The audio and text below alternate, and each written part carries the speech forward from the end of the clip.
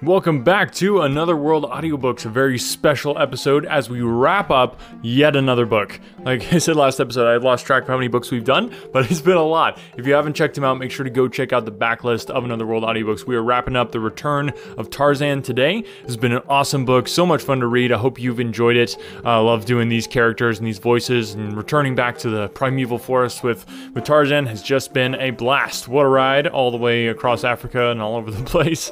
Thanks so much for listening, guys. Thanks for sharing the show. A huge shout out to our patrons. Thanks to Mike, Corky, Etiosa, and Renee. Thank you guys for supporting the show through being a patron. If you want to be a patron, you can get some awesome perks by going to anotherworldaudiobooks.com and just go check out the support the show there, and you'll be able to see all the awesome stuff. There's merchandise, there's audiobooks you can get, like all kinds of cool stuff. Go check that out. And yeah, let's get into it. Without further ado, I give you the final chapter of The Return of Tarzan. Chapter 26. The Passing of the Ape-Man. The next morning, they set out upon the short journey to Tarzan's cabin. 4 Waziri bore the body of the dead Englishman. It had been the Ape-Man's suggestion that Clayton be buried beside the former Lord Greystoke, near the edge of the jungle, against the cabin that the older man had built. Jane Porter was glad that it was to be so, and in her heart of hearts, she wondered at the marvelous fineness of character of this wondrous man, who, though raised by brutes and among brutes, had the true chivalry and tenderness which only associates with the refinements of the highest civilization.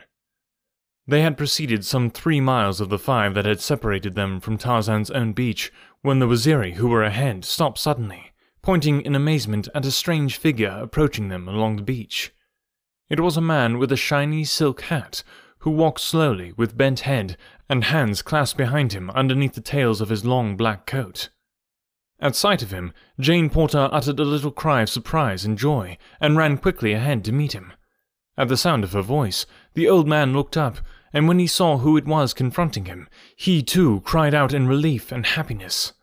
As Professor Archimedes Q. Porter folded his daughter in his arms, tears streamed down his seamed old face, and it was several minutes before he could control himself sufficiently to speak. When a moment later he recognized Tarzan, it was with difficulty that they could convince him that his sorrow had not unbalanced his mind, for, with the other members of the party, he had been so thoroughly convinced that the ape-man was dead, it was a problem to reconcile the conviction with the very lifelike appearance of Jane's forest god. The old man was deeply touched at the news of Clayton's death. "I cannot understand it," he said. "Monsieur Thurin assured us that Clayton passed away many days ago." "Thurin is with you?" asked Tarzan. "Yes, he but recently found us and led us to your cabin. We were camped but a short distance north of it. Bless me, but he will be delighted to see you both." "And surprised," commented Tarzan. A short time later, the strange party came to the clearing in which stood the ape-man's cabin. It was filled with people coming and going, and almost the first whom Tarzan saw was Deonort. "Paul!" he cried. "In the name of sanity, what are you doing here? Or are we all insane?" It was quickly explained, however, as were many other seemingly strange things. Deonort's ship had been cruising along the coast, on patrol duty, when, at the lieutenant's suggestion, they had anchored off the little landlocked harbour to have another look at the cabin and the jungle in which many of the officers and men had taken part in exciting adventures 2 years before. On landing, they had found Lord Tennington's party, and arrangements were being made to take them all on board the following morning and carry them back to civilization. Hazel Strong and her mother, Esmeralda, and Mr. Samuel T. Philander were almost overcome by happiness at Jane Porter's safe return. Her escape seemed to them little short of miraculous, and it was the consensus of opinion that it could have been achieved by no other man than Tarzan of the Apes. They loaded the uncomfortable ape-man with eulogies and attentions until he wished himself back in the amphitheatre of the apes. All were interested in his savage Waziri, and many were the gifts the black men received from these friends of their king. But when they learned that he might sail away from them upon the great canoe that lay at anchor a mile offshore, they became very sad.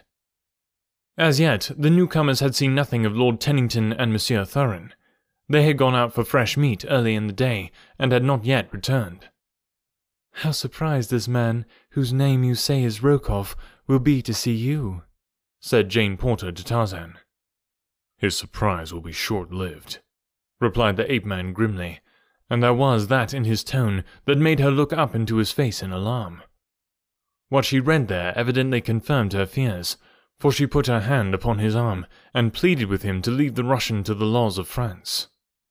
"In the heart of the jungle, dear," she said, "with no other form of right or justice to appeal to other than your own mighty muscles, you would be warranted in executing upon this man the sentence he deserves. But with the strong arm of a civilized government at your disposal, it would be murder to kill him now. Even your friends would have to submit to your arrest, or if you resisted, it would plunge us all into misery and unhappiness again. I cannot bear to lose you again, my Tarzan. Promise me that you will but turn him over to Captain Dufresne and let the law take its course. The beast is not worth risking our happiness for." He saw the wisdom of her appeal, and promised. A half-hour later, Rokov and Tennington emerged from the jungle. They were walking side by side. Tennington was the first to note the presence of strangers in the camp. He saw the black warriors palavering with the sailors from the cruiser, and then he saw a lithe brown giant talking with Lieutenant D'Arnault and Captain Dufresne. "Who is that, I wonder?" said Tennington to Rokov, and as the Russian raised his eyes and met those of the ape-man full upon him, he staggered and went white. "Sapristi!" he cried, and before Tennington realized what he intended, he had thrown his gun to his shoulder, and aiming point-blank at Tarzan, pulled the trigger. But the Englishman was close to him, so close that his hand reached the leveled barrel a fraction of a second before the hammer fell upon the cartridge, and the bullet that was intended for Tarzan's heart whirred harmlessly above his head. Before the Russian could fire again, the ape-man was upon him, and had wrested the firearm from his grasp. Captain Dufresne, Lieutenant D'Arnault, and a dozen sailors had rushed up at the sound of the shot, and now Tarzan turned the Russian over to them without a word. He had explained the matter to the French commander before Rokov arrived, and the officer gave immediate orders to place the Russian in irons and confine him on board the cruiser. Just before the guard escorted the prisoner into the small boat that was to transport him to his temporary prison, Tarzan asked permission to search him, and, to his delight, found the stolen papers concealed upon his person. The shot had brought Jane Porter and the others from the cabin, and a moment after the excitement had died down, she greeted the surprised Lord Tennington. Tarzan joined them after he had taken the papers from Rokov, and as he approached, Jane Porter introduced him to Tennington. "John Clayton, Lord Greystoke, my lord," she said. The Englishman looked his astonishment, in spite of his most Herculean efforts to appear courteous, and it required many repetitions of the strange story of the ape-man as told by himself, Jane Porter, and Lieutenant D'Arnault to convince Lord Tennington that they were not all quite mad. At sunset, they buried William Cecil Clayton beside the jungle graves of his uncle and his aunt, the former Lord and Lady Greystoke. And it was at Tarzan's request that 3 volleys were fired over the last resting place of a brave man who met his death bravely. Professor Porter, who in his younger days had been ordained a minister, conducted the simple services for the dead.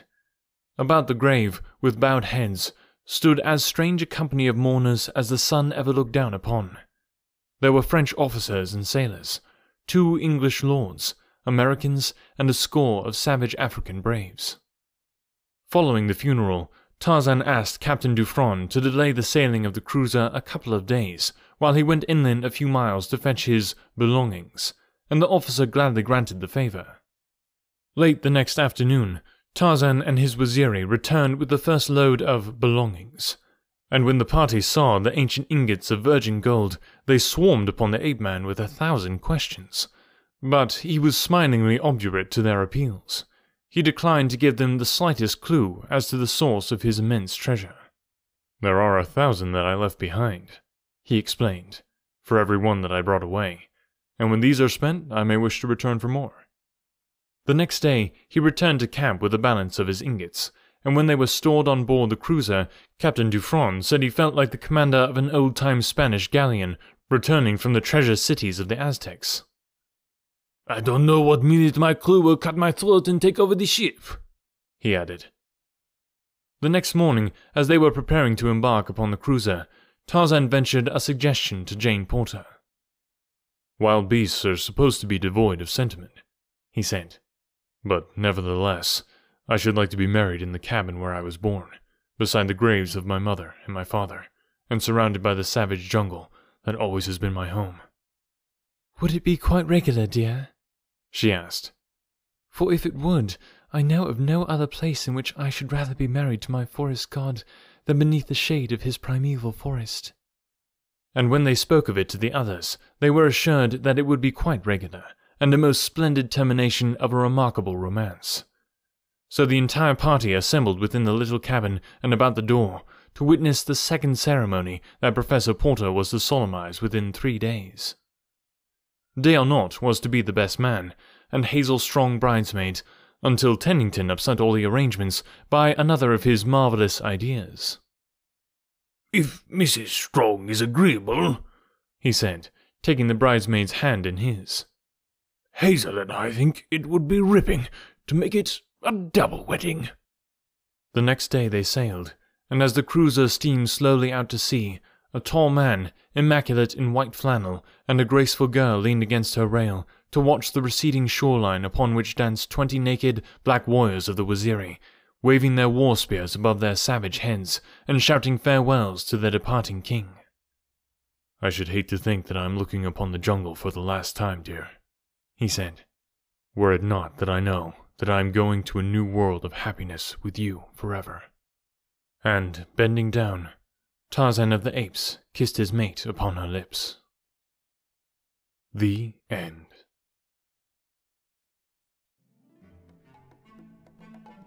What a happy ending. Well, I hope that you have enjoyed the return of Tarzan. If you have, I don't ask for this very often, but if you've enjoyed this book, if you listened all the way through it, would you please be so kind? It would just make my day, make my week, make my month, if you would go and leave a review of the podcast. We have a lot of great reviews already on the podcast, but getting more just helps more people find it and decide if they actually want to listen to this podcast. And if you've enjoyed this, that would just be amazing if you could go and actually leave a review. You put a ton of time and effort into this. I love doing it, but it definitely is a labor of love, and your support through leaving reviews, through telling other people, through supporting on Patreon, through buying the audiobooks, buying the merchandise, all that good stuff, sharing on social media, just whatever you can do to help the podcast makes all the difference in the world, because there's a lot of time and effort that goes into this. Like I said, I love doing it, but if you can help support the podcast in that way, it just tells me that this is worth doing and I should keep doing it. And yeah, just knowing that you guys enjoy it, that makes all the difference in the world. So I really appreciate your support, and if you can do that, send me a screenshot, anotherworldaudiobooks@gmail.com. I would love to see that. Sometimes I don't get notified when social media stuff, and I definitely don't get notified from reviews, so I have to go and check those periodically. So if you can just let me know with an email, that would be awesome. I'll give you a shout out on the show. Thank you guys so much for listening, and yeah, stay tuned. Next week, we are coming at you with a brand new audiobook, and I'm so excited about this one. It's a secret. I'm not telling you what we're doing there, so stay tuned. I might be dropping some hints on social media as it gets closer, so see if you can kind of guess where we're headed here next. I'm so excited about it. It's going to be awesome. Yeah, next week can't come soon enough, but this was an awesome book. Love doing it. Thank you guys so much again for listening and sharing the show, and we will talk to you next week with a brand new audiobook. This is Carl. Hi. Carl needs a website for his business. I sell the world's finest flavored toothpicks. But sadly for Carl, he doesn't know all of the techie, complicated website stuff, so he's just out of luck, and his business is doomed to fail in this digital age of... Actually, I got my website set up super fast and easy with Invicta.services.